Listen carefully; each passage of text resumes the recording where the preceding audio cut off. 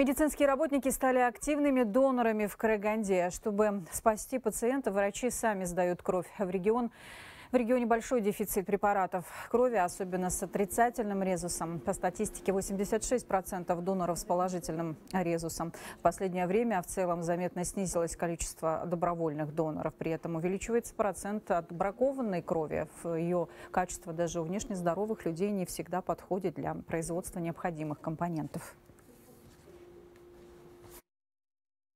У нас, сами знаете, у нас население любит жирное мясо, в принципе, которое употребляют в большом количестве. И меры предосторожности это тоже необходимо соблюдать. То есть питание правильное, чтобы у нас кровь жирная, допустим, не была. У нас многие пациенты могут не попасть на донорство. То есть они приходят, сдают кровь, кровь проверяется. Это все. То есть если жирная кровь, то пациент к донации не допускается.